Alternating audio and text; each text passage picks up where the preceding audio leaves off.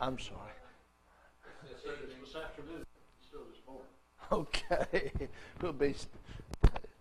How can I preach us into heaven if I can't even figure out whether it's morning or evening, huh? We're going to be studying Cain and Abel this afternoon, and it's from Genesis, the 4th chapter, verses 1 through 17. It's a very important study. We learn many things about what God expects of man. We learn about man's need to obey God. We learn that there are consequences for sin, for disobeying God. And we learn that the fact is that faith has its reward in pleasing God. From that time forward, God always expected faith. God always expected man to obey. In Genesis, the 4th chapter, verses 1 through 2, Adam knew his wife and conceived and bare Cain and said, I have gotten a man from the Lord. And she again bare his brother Abel. And Abel was a keeper of sheep, but Cain was a tiller of the ground. Notice the words, Adam knew his wife, Eve. The word know in the Hebrew language, and is even used in the New Testament, in the Greek language, carries with it the idea of just simply to know something. It does in the Hebrew, it does in the Greek. In Genesis 3, verse 7, we read, the eyes of them both were open, and they knew that they were naked. They knew something. They understood something at this point in time. In Genesis 8, verse 11, so Noah knew that the waters were abated from off the earth. He knew something. He recognized something to be true. He knew this to be a fact. But the word can also mean to know someone in a sexual sense. In Genesis, the 4th chapter, verse 25, we read, Adam knew his wife again, and she bare a son. In this case, what does it mean? Same thing it means here.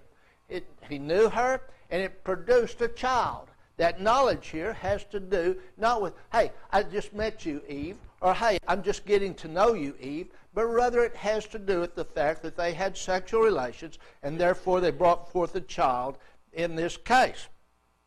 In Genesis 19, verse 5, we read, they called him unto Lot and said unto him, where are the men which came into thee this night? Bring them out unto us that we may know them.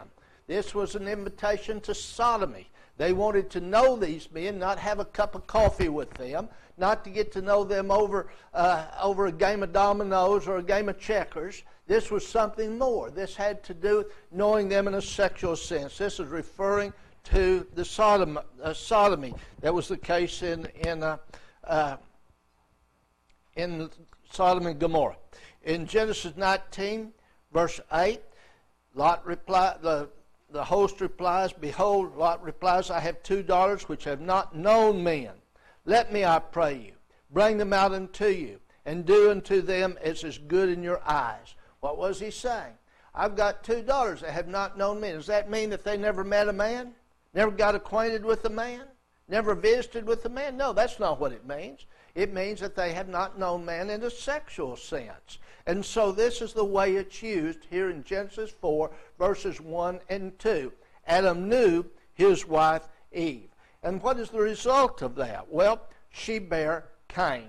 The name means possession or possessed, according to Hitchcock's Dictionary of Bible Names. Cain, now, he was a tiller of the ground. Farming is and has been and always will be a noble profession. There's nothing wrong with being a farmer. Jesus referred to farming and used that in his illustrations. In the parable of the sower, Matthew 13, verse 1 through 9, and 18 through 23, where he explains that parable. The wicked husbandman in Matthew 21, verses 33 through 36 is also an example where he refers to agriculture. The enemy sowing the weeds among the wheat in Matthew 13, verses 24 through 30. The Bible certainly portrays farming in a good and proper way. Nothing at all wrong with a man being a farmer. And so Cain was a farmer, and there was nothing wrong with him being a farmer. But it doesn't stop here. And she bare again, and she had his brother Abel. Now the name here means vanity, breath, vapor. It can mean morning. He is a keeper of sheep. And there's nothing wrong with being a keeper of sheep. David himself, who became king, was a shepherd, a keeper of sheep. 1 Samuel 17, verses 34 through 35. Jesus is called the good shepherd in John 10, verses 11 through 14. What a wonderful beginning this is. This is the beginning of the filling of the earth. You have two sons. One who raises crops that can feed not only livestock, but to feed man as well. Grains are good for man. They're proper for man. It's a good thing. But also, there was Cain, who's a keeper of sheep, who provided meat. It provides skin for clothing. And what else would it provide? Wool to keep one warm, you say. Also, clothing or bedding, whatever the case may be. And so we have two boys here who have two different occupations, and yet both occupations good and honorable, and a wonderful beginning to the human race, as it were. However, there's more to it. It doesn't stop there. That's found in verses 3 through 5. Worship enters in by the command of God. In Genesis 4, beginning in verse 3, in the process of time, it came to pass that Cain brought the fruit of the ground, an offering unto the Lord. And Abel he also brought of the firstlings of his flock, and of the fat thereof. And the Lord had respect unto Abel and to his offering, but unto Cain and to his offering he had not respect. And Cain was very wroth, and his countenance fell. Now, Cain and Abel here provide the very first glimpse of worship to God. You want to begin a study in worship? Here's a good place to do it. Whether it be in private, or whether it be for teaching a Bible class, or whether it be for bringing a lesson. This is an excellent start to study worship. Is to study Cain and Abel here. Cain and Abel bring their offerings to the Lord. It is a fact that from the very beginning God expected man to worship Him. He's worthy of worship. In Revelation 4, verse 11, Thou art worthy, O Lord, to receive glory and honor and power, for Thou hast created all things, and for Thy pleasure they were created. We were created to serve. We're created to worship. If you were to design or make a machine that was to do a thing, whether it be to mop the floor, to sweep the floor, to build something, and that machine would not work and there's no getting it to work, what would you do? You'd probably throw that machine in the trash, do away with it. Well, God made us, and He made us for a purpose, and that was to bring glory to Him and honor Him, to worship Him and to praise Him. And He's worthy of it because He is our Creator. Now, because He is our Creator, He has the right to expect certain things of us. And one of those things is worship. David, in a psalm, after bringing the ark to Jerusalem, in 1 Chronicles 16, verses 27 through 29, said, Glory and honor are in His presence. Strength and gladness are in His place. Give unto the Lord, ye kindreds of the people. Give unto the Lord glory and strength. Give unto the Lord the glory due to His name. Bring an offering and come before Him. Worship the Lord in the beauty of His holiness. It is clear. It is just as clear as it can be that this is the case, that man should worship and praise God. It's also the case that faith is involved in our worship. We read in Hebrews 11, verse 4, that by faith Abel offered a more perfect sacrifice than Cain, by the which he obtained witness that he was righteous, God testifying of His gifts, and by it he being dead yet speaketh. Quite often Dub is referred to the last part of this, especially recently as he talked about the scripture cache. I want us to notice, though, that the offering that was accepted, the offering that was by Abel, was an offering that was by faith. Faith is necessary. It always has been necessary. Hebrews 11, verse 6. For it is impossible to please God without faith. I believe that is an eternal truth. That no man during any period of time, from the Old Testament forward, could please God without faith in God. Romans 10, verse 17. So then faith cometh by hearing, and hearing by the Word of God. You want to know how to grow your faith? You want to know how to develop faith? You want to know how to walk by faith? You turn to God's Word and let it lead you, because when we follow God's Word, we're walking by faith.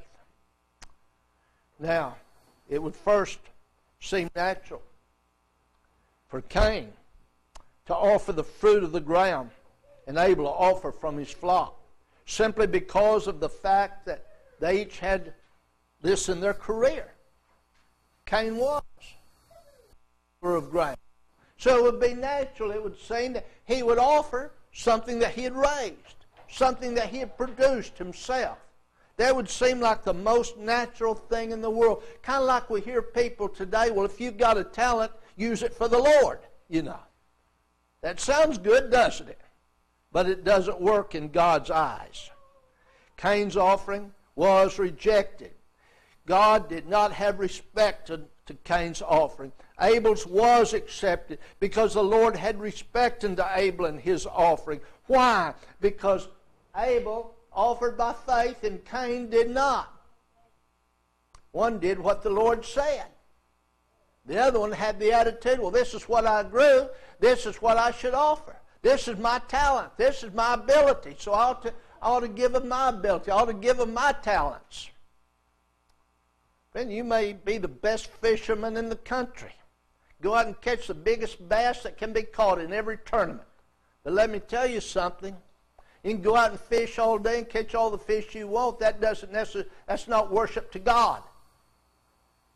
It's just not. You may have that talent, that ability. But that doesn't make it pleasing to God to try to worship Him that way. Well, 1 Samuel 15, verses 22 through 23, we answer the question, will God be pleased with just any and every sacrifice that we might offer? Many people seem to think so. But Samuel said, hath the Lord his great delight in burnt offerings and sacrifices? Is in obeying the voice of the Lord?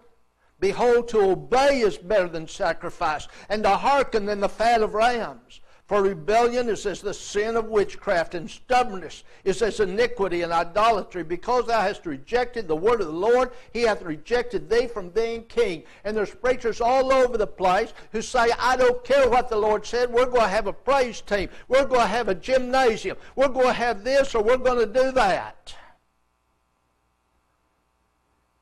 They think that they can set themselves up above the Lord or give of their talents, as it were, and it will be pleasing to the Lord, whether it's what the Lord said to do or not. Verses 20 and 21. Wherefore by their fruits ye shall know them. Not every one that saith unto me, Lord, Lord, shall enter into the kingdom of heaven, but he that doeth the will of my Father which is in heaven. Many will say unto me in that day, Lord, Lord, have we not cast out devils in thy name? Have we not taught in thy name? Have we not done many wonderful works in thy name? And then will I profess unto them, depart from me, ye that work iniquity, for I never knew you. Why? Because they did not do the will of their Father. Yes, they prophesied or taught in the name of Jesus. Yes, they cast out devils in the name of Jesus. Yes, they did many wonderful works in the name of Jesus. But guess what? They didn't do what God said to do. That's what Cain did. He didn't do what God said to do. How do I know that? Because Abel offered by faith. Cain didn't. How does faith come? By the word of the Lord. Romans 10, verse 17. So one offered what God said to do, believed God and offered what He said to do. The other one didn't. Today there's people who read the Bible.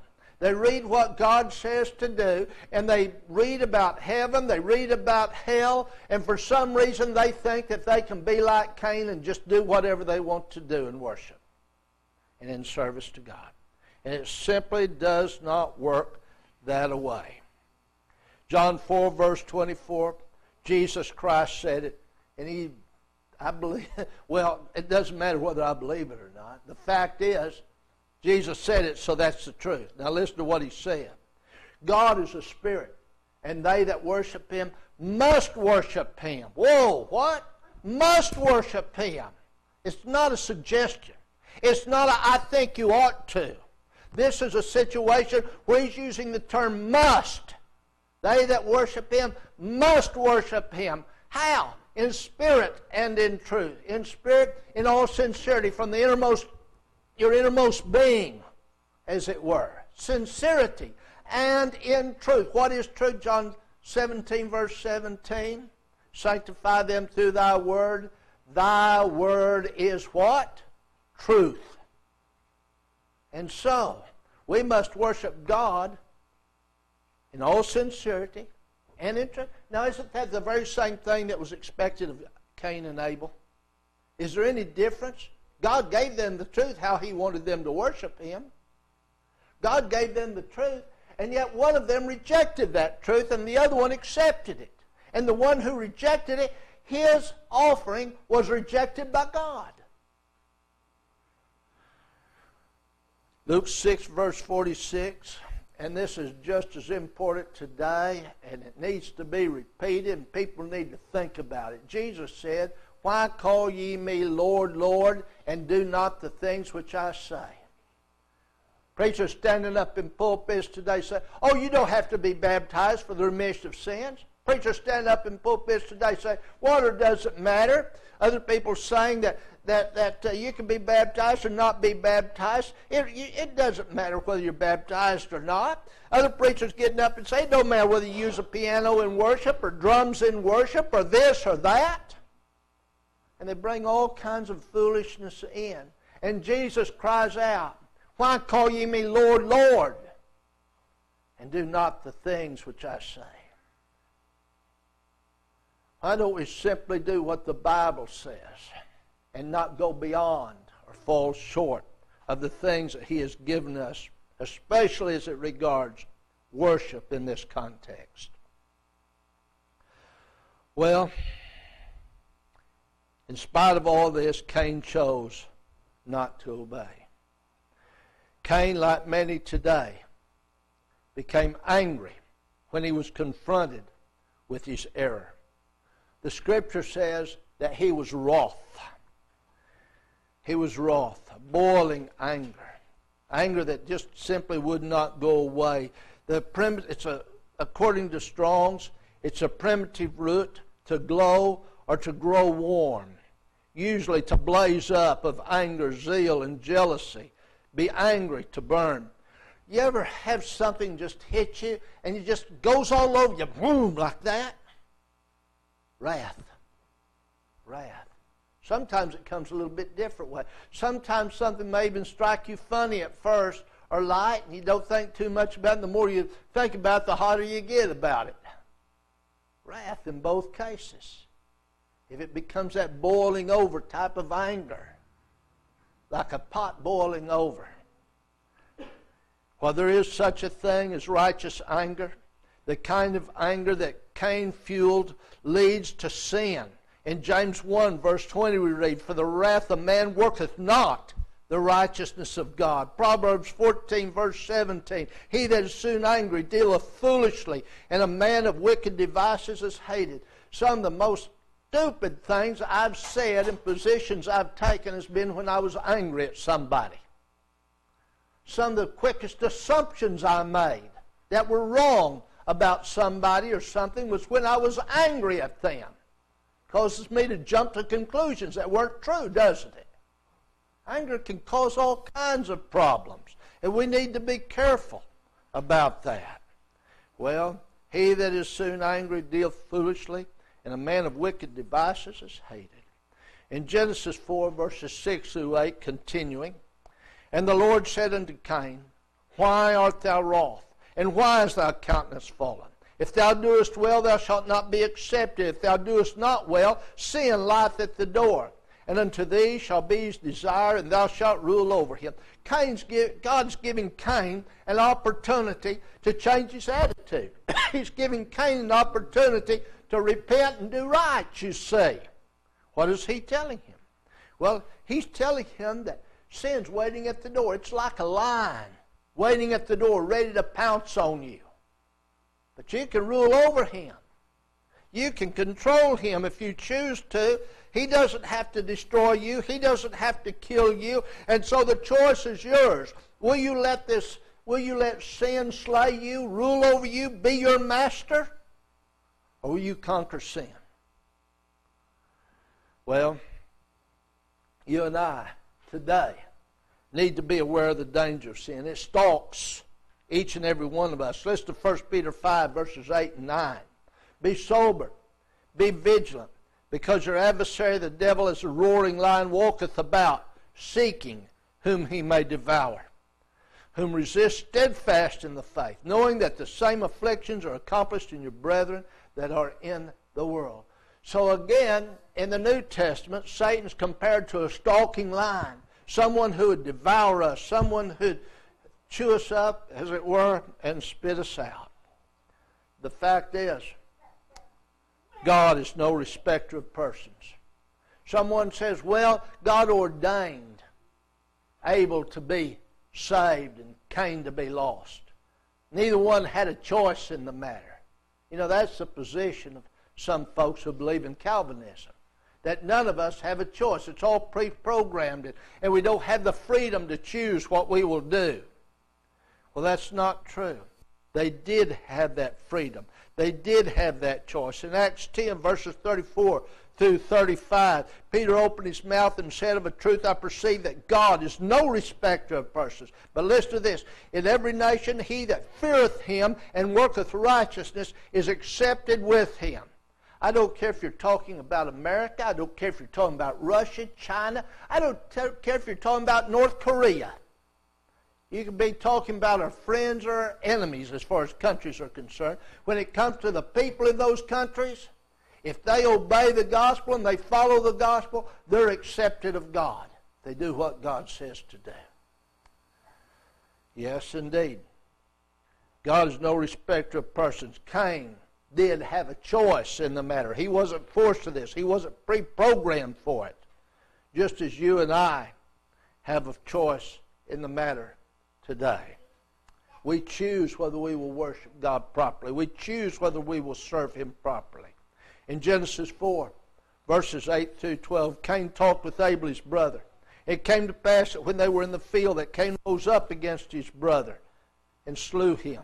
And the Lord said unto Cain, Where is Abel thy brother? And he said, I know not. Am I my brother's keeper? And he said, What hast thou done?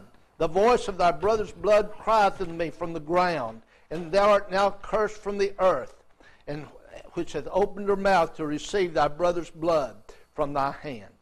When thou tillest the ground, it shall henceforth yield unto her strength. A fugitive and a vagabond thou be in the earth.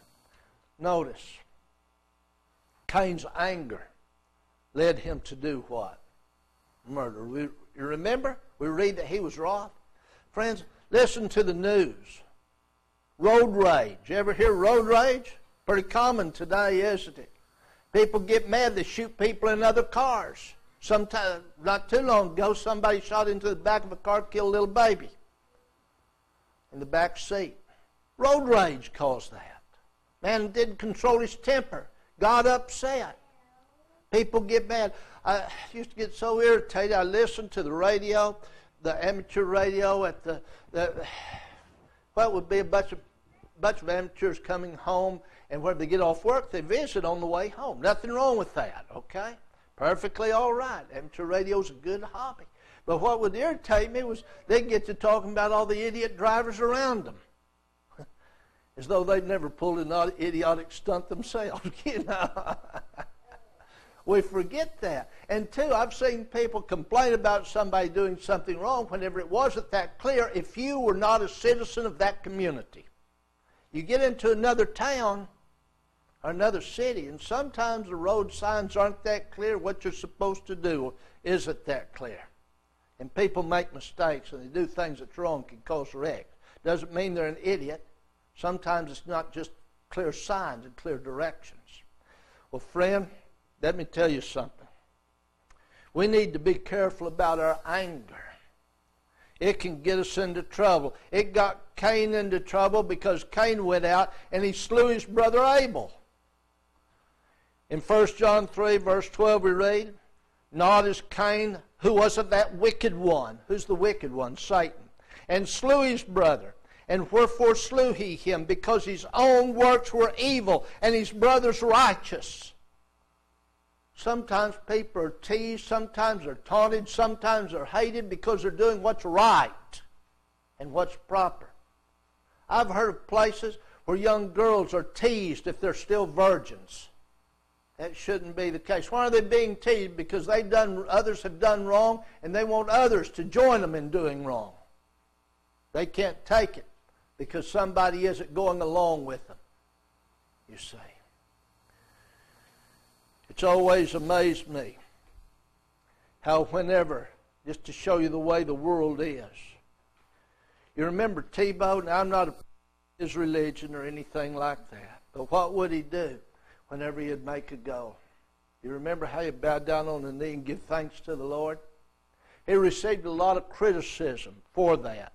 And I'm not necessarily advocating that we who are Christians need to give thanks for the Lord if we make a touchdown in football or anything like that. But he received a lot of criticism. And yet whenever the man came out and was changed over to a woman who was a celebrity, what did everybody do in the media? Made him out to be a hero. Shows the double standard and the mockery that Christians endure. If they'd have applied that to Tebow, who was making those touchdowns and praying to the Lord, they'd have been praising him for standing up for what he believed and what was right. Well, this is the way the world looks at it. In 1 John 3, verse 15, "Whosoever hateth his brother is a murderer. And ye know that no murderer hath eternal life abiding in him." Where did it start? It starts with anger, moves to murder, moves to hatred, and then to murder. In Matthew 15, verse 19, "For out of the heart proceedeth evil thoughts, murders, adulterers, fornications, thefts, false witnesses, blasphemies." It's where Doug's lesson about and points about people saying, "This isn't me," comes in. Where do these things come from? They come from our own heart, don't they? They come from within us. Where did Cain's murder for his brother come in? It came from within him. His anger turned into hatred for his brother. And he let that anger dominate him till sin ruled him and destroyed him. In Matthew 15, verse 19, it's very clear these things came from us, not from outside. And yet what do every time? We want to blame someone else. What did Cain do after that? Well, he tried lying to cover up his sin. "Am I my brother's keeper? I know not. Am I my brother's keeper?" Verse 9. He tries to put God on the defensive by asking that question. "God, am I my brother's keeper?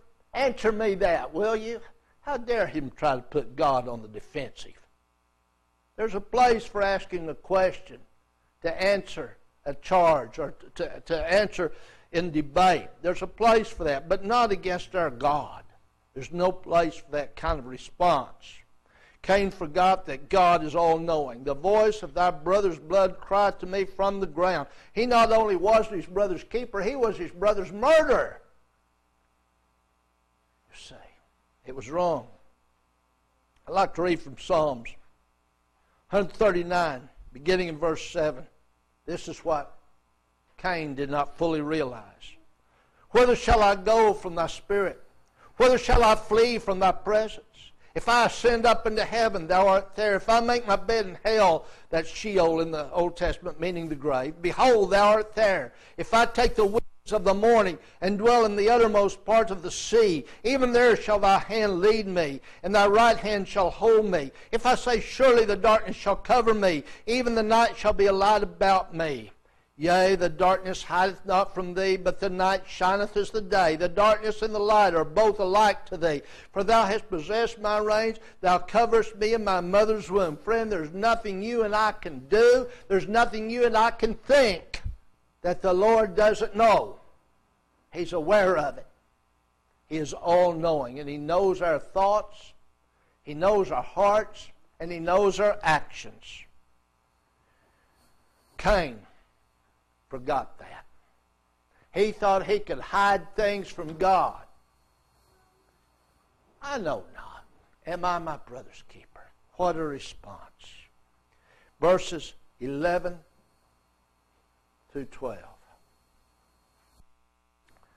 There's always punishment for sin. Cain would plead that his punishment was greater than he could bear.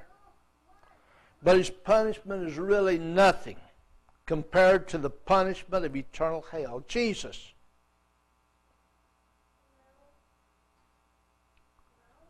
taught about this many, many times. Jesus taught in the parable of the virgins. And at the end of that, he gives this judgment where the sheep are divided from the goats. And the sheep will go into everlasting life, but the goats into eternal torment. And so we understand that there's a punishment that's coming. There's a time that's coming. You can plead and you can cry, but the punishment is great and the punishment is terrible. How many people overlook these facts about the punishment? In Revelation 20, verse 10, it says, the devil that deceived them was cast into the lake of fire and brimstone, where the beast and the false prophet are, and shall be tormented day and night forever and ever. Have you ever had burning sulfur drip on your finger? It don't go out very quick. Have you ever had plastic that was burning fall on your finger or upon a part of your body? It keeps on burning, doesn't it? Doesn't go out very quick. And because of that, it's terribly painful. Friend, that is nothing compared to hell. I've worked with the ambulance service and gone out and picked up people that have been in accidents. I've picked up people that have been burned. And as much pain as they were in, as terrible as that pain is, it's nothing, absolutely nothing, compared to the pain and the torment of hell. In Luke 16, verses 23 through 24, the rich man lifts up his eyes. He's in torments. He sees Abraham afar off and Lazarus in his bosom, and he cries, Father Abraham, have mercy on me. Send Lazarus. He may dip the tip of his finger in water and tongue, for I am tormented in this flame. Now we realize that there's figurative language that's involved here. It still teaches of grave truth and a fact about this. And that is that the punishment of torment, the punishment of hell is great. And that we won't even get one drop of relief. Have you ever been in pain? Terrible pain? One thing that gives you hope is knowing that that pain's going to end. If that pain wouldn't end, you'd have nightmare about it. It'd just be awful.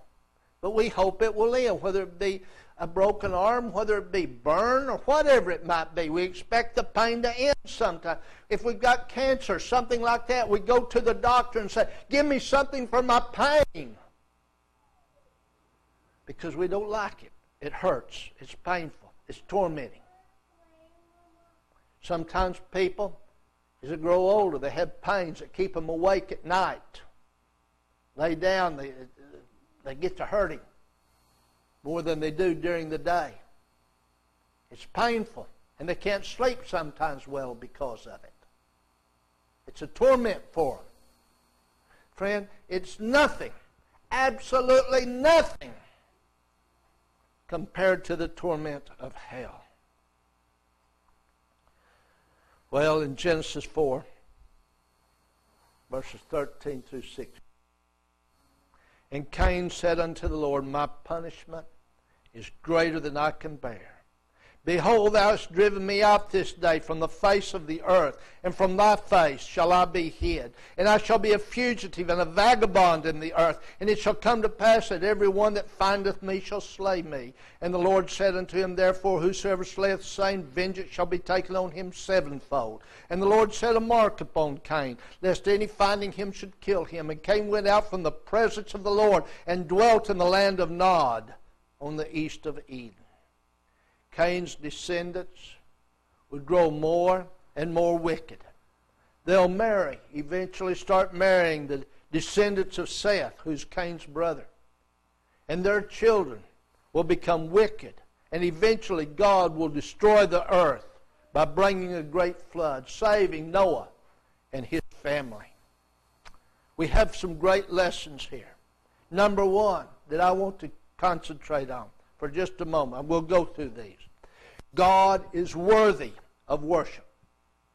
Some people don't think so, but the fact is He is. He is my Creator. He made me. He's worthy of worship. He made you. He's worthy of worship. God has the authority to determine how man will worship Him. I can't just pick and choose. This isn't Burger King. You remember the old Burger King commercial? Have it your way. That's how people want their religion. They want it their way. They won't be able to do what they want to do. Apparently, that's somewhat the mindset that Cain had. God has the authority. Number three, those who believe God will worship Him according to God's will and not man's. I like a piano. I like guitars. Matter of fact, I like music across a number of different genres. I like everything from ragtime to Bach, Beethoven, Tchaikovsky. I like everything from that up to some of the songs that Reba McEntire have sung and others have sung, to the Beatles and some of the Rolling Stones, not a lot, but some of the Rolling Stones and others as well. I thoroughly enjoy Ray Stevens, by the way. But the thing is that doesn't matter. When it comes to worshiping God, I need to worship Him the way He says to. I can save the piano, I can save the guitar, I can save the drums, I can save those other kind of songs for someplace else, for my home, for down at the park, for a show someplace, for the TV. But whenever it comes to worshiping God, I have to do it His way and not my way. Also, number 4, God only accepts worship that is in spirit and in truth. It takes both qualities. If I fail in either one, then I'm not worshiping God correct. I can have all the zeal and the enthusiasm in the world. If I'm not worshiping Him the way He said to worship Him, then I'm wrong. I can worship Him the way He said to worship Him and do it lifelessly, without meaning, without having any zeal, any desire, or any sincerity about me. And I still fail. I can't have it one or the other. I have to have it both ways. We need to worship God both in spirit and in truth. We can't leave off one. We can't leave off the other. I walk into, what did I say it was? Whataburger, where you get it your way, Hardee's, or whatever. I knew a while ago. I've forgotten now. You walk in there, say, I don't want pickles. Well, that's fine there. But you can't do it in the Lord's work. You can't do it in worship to the Lord. You can't say, I don't want this, so leave it off. We must worship Him in spirit and in truth. The word must is there. Number 5, to fail to obey God results in punishment greater than we can imagine. What did Cain say? My punishment is greater than I can bear. There's a punishment waiting for those who do not follow the Lord that's greater than what we can bear. The way of life is through following God's will. Matthew 7:21 through 23. Not everyone that saith unto me, Lord, Lord, shall enter into the kingdom of heaven, but he that doeth the will of my Father which is in heaven. We can say, Lord, Lord, have we not prophesied in thy name? Have we not cast out devils in thy name? Have we not done many wonderful works in thy name? And then what? Yet God will say, depart from me, ye that work iniquity, for I never knew you. We have to do the will of the Father, period. And so, the way of life is through following God's will, and we must ask the question, what about you? We like Cain, or are we like Abel? Do we obey God, or do we offer what we want to offer, when we want to offer, perhaps, if we want to offer, perhaps? Who are we like? God's Word is clear. We must hear the gospel, Romans 10:13 and 14. We must repent of our sin, believe the gospel, Mark 16:15 and 16. We must repent of our sins, Acts 3, verses 18 through 20.